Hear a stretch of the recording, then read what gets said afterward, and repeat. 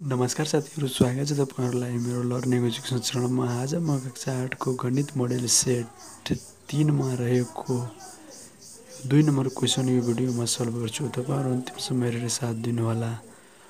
2 number क्वेशनले रहेको छ, राजनले 14% छुटमा एउटा स्वेटर किन्दा रु 1070 रुपैयाँ परेछ। अनि क नम्बर क्वेशनले भन्दैछ अंकित मूल्य र विक्रय मूल्यको फरकलाई के भनिन्छ। अनि बी नम्बर क्वेशन भन्दैछ उक्त स्वेटरको अंकित मूल्य पत्ता लगाउनुहोस्। अनि सी नम्बरमा भन्दैछ उक्त स्वेटर 7.5% नाफामा बेचिएको रहेछ भन्ने क्रय मूल्य पत्ता लगाउनुहोस्। म क्वेशनलाई सबभन्दा पहिला कपीमा सार्दैछु।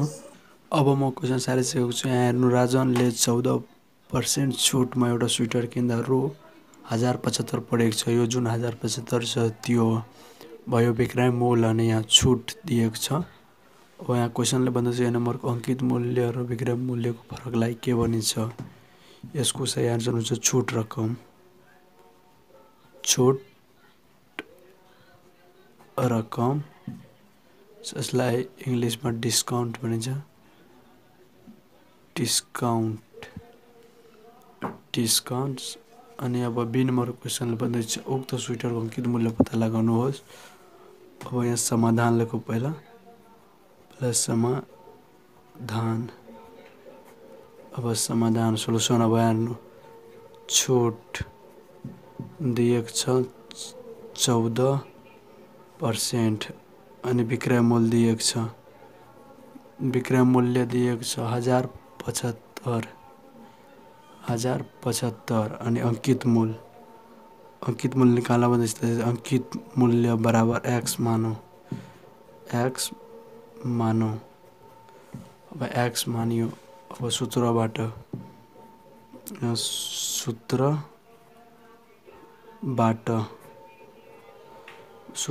सूत्र के हुन्छ, अंकित मूल्यको विक्रय मूल्यको सूत्र यहाँ लगाउनु पर्यो।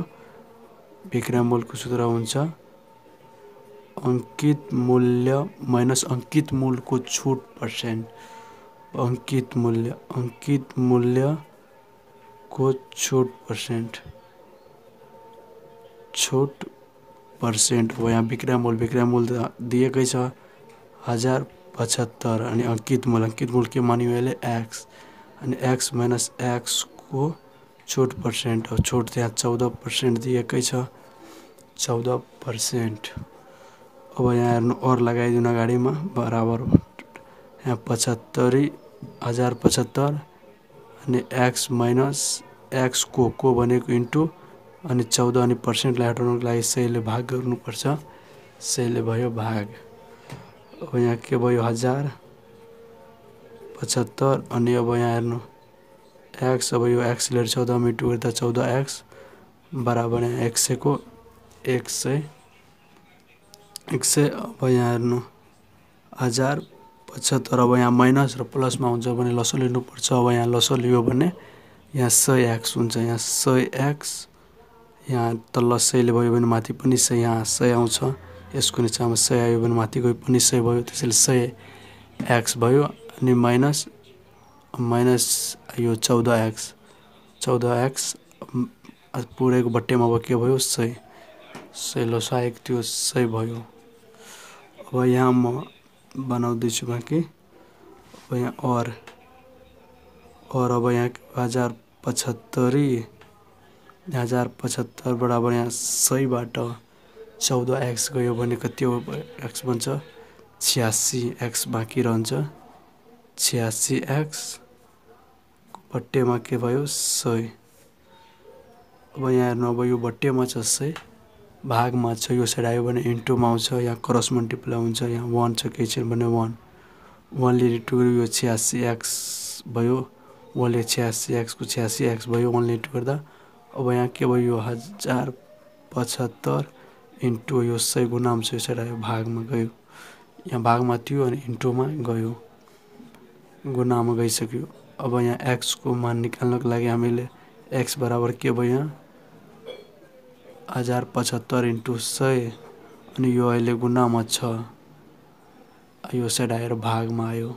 भाग कति 86 छ भने यहाँ 86। अब x को मान जे आउँछ त्यो नै अंकित मूल्य हुन्छ। अब यहाँ म इन्टु गर्दैछु।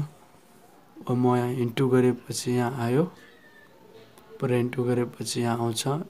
यो इन्टु गरियो भने यहाँ 1075, यो दुईवटा जिरो बट्टेमा यो 86। अब यहाँ इन्टु गर्दाखेरि यो के हुन्छ, पुरा इन्टु गरेपछि 1250 यो भयो एक्स को मान, जुन एक्स को मान एक्स हामीले केसलाई मानेको थियो, एक्समा हामीले अङ्कित मूल्यलाई मानेको थियो। त्यसैले यसको आन्सरै भयो एक्स को मान अङ्कित मूल्य कति भयो 1250। यो नै भयो आन्सर। अब क्वेसनले एउटा अरू लास्ट क्वेसन छ। यसको लास्ट क्वेसनले भन्दैछ हामीलाई जुन उक्त स्वेटरको 7.5 नफामा बेचिएको रहेछ भन्ने क्रय मूल्य पत्ता लगाउनुहोस्। 7.5 नफा लियो भने अब यहाँ समाधान, यसको पनि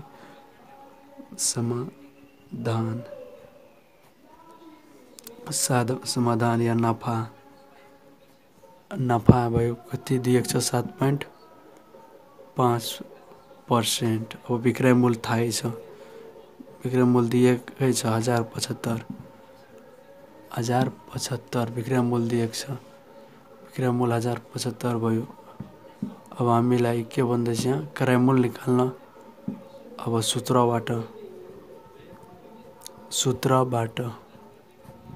के हुन्छ, क्रय मूल्यको सूत्र, क्रय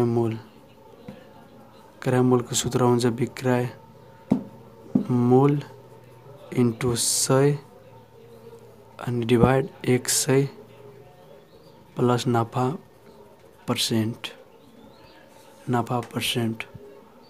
अब यहाँ हेर्नु, यहाँ के हुन्छ, यहाँ विक्रय मूल्य थाहै 1075 अनि इन्टु अनि 100 को 100 फर्मुलाको अनि डिभाइडमा अनि 100 फर्मुलाको अनि रु नफा पर्सेन्ट कति दिएको छ 7.5 दिएको छ। अब यसलाई इन्टु गर्दा कति हुन्छ, यो 1075 100 अनि डिभाइडमा यो जोड्दाखेरि के भयो 107.5 भयो।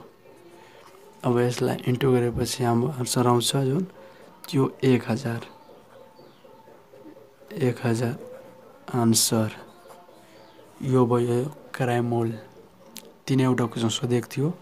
अब बाँकी अर्को भिडियोमा ल्याउँछु, तबसम्म यो भिडियोलाई लाइक गर्नु, एउटा कमेन्ट गर्नु र च्यानलमा नयाँ आउनुहुन्छ भने च्यानललाई सब्स्क्राइब गर्नु। धन्यवाद।